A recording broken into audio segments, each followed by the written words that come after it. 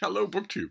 Well, it's Leap Day. It's the 29th day of February. It's a leap year, which makes today a perfect launch pad to talk about the enormity of the month of March on BookTube. March is unbelievably crowded with events on BookTube in the best possible way.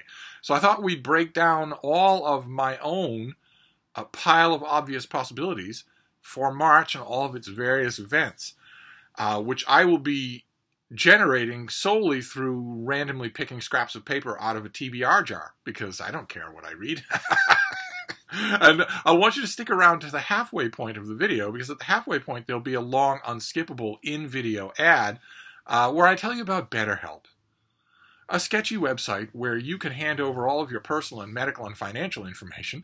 They will bundle it all up and sell it to Facebook at a tidy profit, and in exchange you will get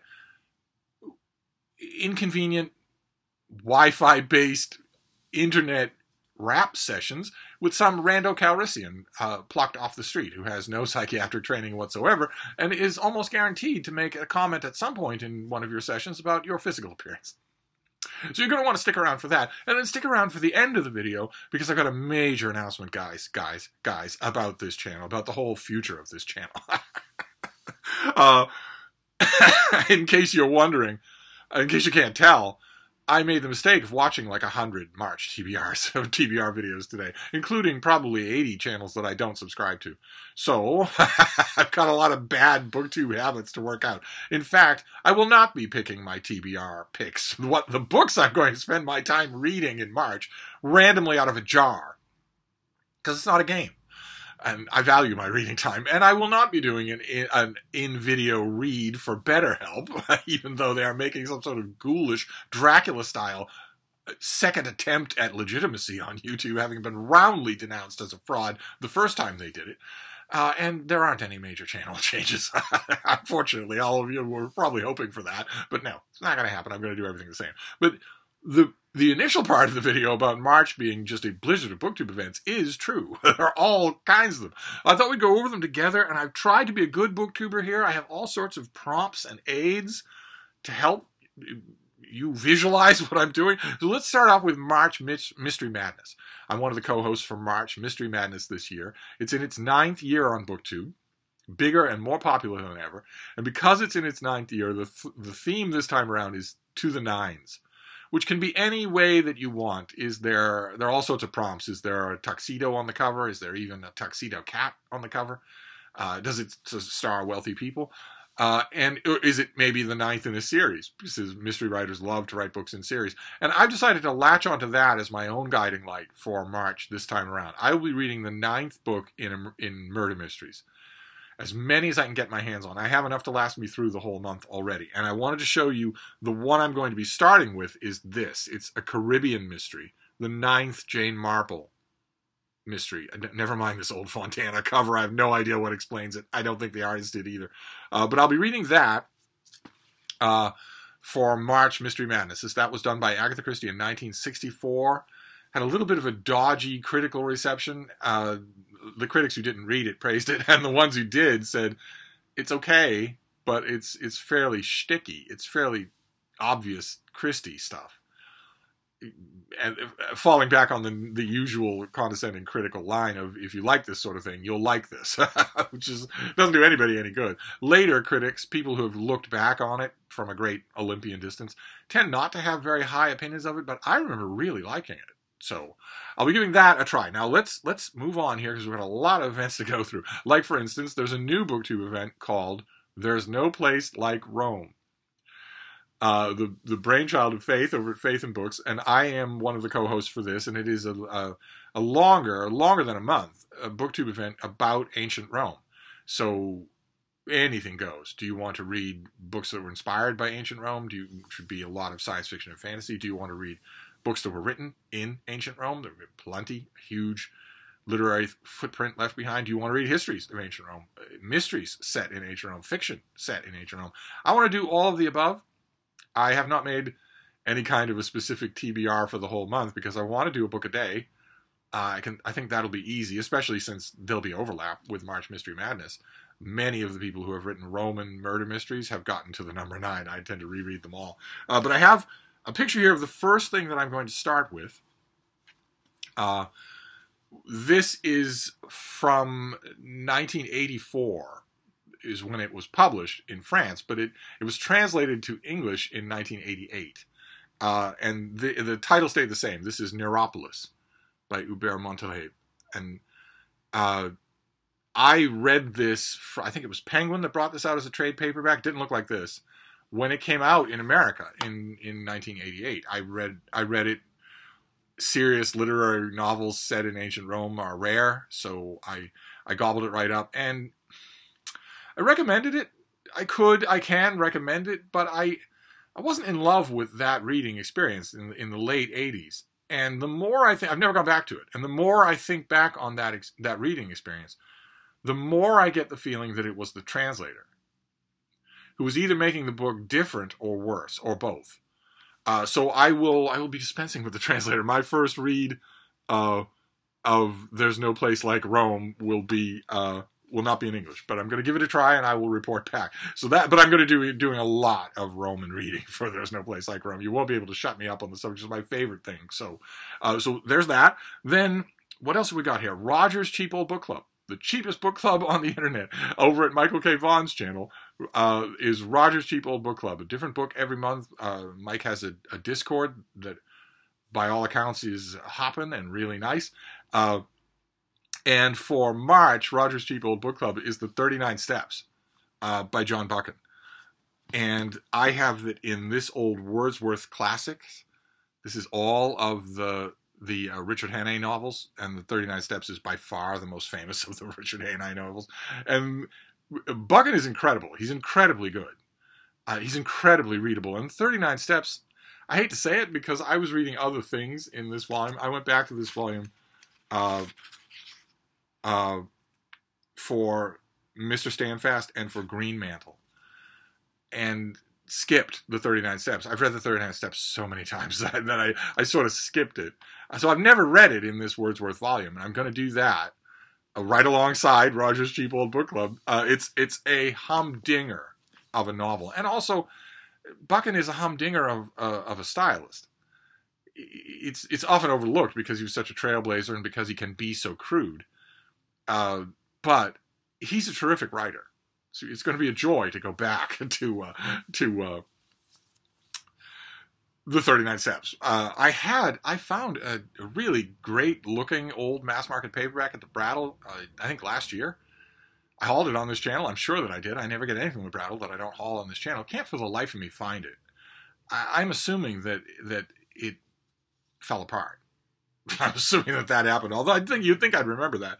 But then the next March BookTube event is Classics and Company, which is Micah Cummins and Ann Novella and myself. A roster of classics of all kinds. We range all over the place and read them in a relaxed fashion, basically 90 days per instead of a month. So the books can be fairly long. A couple of them have been very long. And the next one is Middlemarch. The next one is George Eliot's novel Middlemarch, which came out as a book in 1872, and it is historical fiction because in it George Eliot is writing about 1830s. She's writing about the 1830s in England, a time of tumultuous change, industrialization hitting the shires, and the Reform Bill, the Great Reform Bill, a change in monarchs. Not that would really matter. And this is going to be a lot of fun. There's also a Discord for Classics and Company. All these Discord servers that I don't go to. So I'm largely convinced now to give Discord another try and join the servers that will have me and also make one of my own for my own events. I'm largely determined to do that. I'm hesitating because my initial exposure to Discord just was not good. But I don't want to miss out on this. And that I imagine that's where a lot of conversations will take place. And I am going to use the March into April Classics and Company as an occasion to reread Middlemarch. That's going to be a lot of fun. This is it's a tremendous novel. You wouldn't think it, and it takes you a little bit to get into it, to get into its greatness. But once you do, it's amazing. Then what else have we got? Well, I mentioned Roger's Cheap Old Book Club. There's also my book club, the Steve Tiberius Donoghue book club, which happens on this channel. In March, we are reading the third of Hilary Mantel's Thomas Cromwell novels, The Mirror and the Light. This takes place from 1536 to 1540, and these are closely narrated and closely yoked to Cromwell's own perceptions. We know his every thought, his every impression and dream and feeling. We don't know that about anybody else except what he can intuit. Which makes it awkward because, of course, the only reason this book's action ends in 1540 is because Cromwell had his head cut off in 1540. How are you going to do that, right? He's not writing this book. In the book, he's not writing a book. He is writing a book. He's writing a book called The Book of Henry, about Henry VIII. But he's not writing these memoirs. So how are you seeing them, I guess, is the typical fiction question. But it's a long book. It will definitely count as one of the other events on our list for March. But we're going to be going through it, and it is conveniently divided up. So there's 6 parts. So we can do, we can divvy that up. We'll do part 1 for the first weekend, but I'll make a separate video about that. So that's the Steve Tiberius Donoghue Book Club, and I'll do another video about that because I now have copies of the book to give away, which is lots of fun. Then I mentioned this is really long. This is a really long book, and actually, so is Middlemarch in a lot of editions. What is this vintage edition? 888 pages. Middlemarch is not a short book either, and that dovetails perfectly with another March event, which is March of the Mammoths, where you are encouraged to take down and read a book of 800 pages or more. Sorry about the light there. I am just going to apologize for the light in every video, because no matter where I go, the light is a problem somehow. Not always the same problem, but it's always a problem somehow. This was invented by Jason at Old Blues Chapter and Verse and has a wonderful laid-back air to it, as a lot of these events do. You can't get more laid-back than Michael K. Vaughan's channel. And Classics and Company takes longer than a month. You can take all the time you want. There's No Place Like Rome is also longer than a month. And the relaxed element of March of the Mammoths comes from Jason himself, who is, by his own admission, a slow reader. So he will often pull down a book for his own March of the Mammoths that he knows he's not going to finish in the month of March. So there's no pressure there either. It's mainly meant, I think, to just put your hands on these things and get your toes wet, because a lot of people have these huge books on their shelves that they don't get to because they're really big. And I'm going to read more, of course, than just one Mammoth for March. I don't leave those books on my shelves. I will be reading the March books, the March new releases that are over 800 pages. There are, I think, 5 of them that I've seen so far. I'll be reading those. But I also want to pick some Mammoths on my own, and I did pick one, egged on by a few of you. I'm going to reread Musashi by Eiji Yoshikawa. I don't know that I'll read it in these mass market paperbacks, these great things with the step backs of all the characters from inside the book. I don't know that I'll read it in these mass market paperbacks. I have all of them, I believe, but I don't want to destroy them, which I guess is an argument to read them and destroy them, because I don't want books that I can't read on my shelf. I don't want to be saving books just because, oh, aren't you nice? But this came out in serial form in the 1930s. It's a Japanese historical fiction about a man named Musashi, about a great swordsmith. And it was wildly successful. I don't know that there's ever been an English language Yoshikawa biography. I don't think there's certainly never been a good reprint of this book, with a long Penguin or vintage style introduction.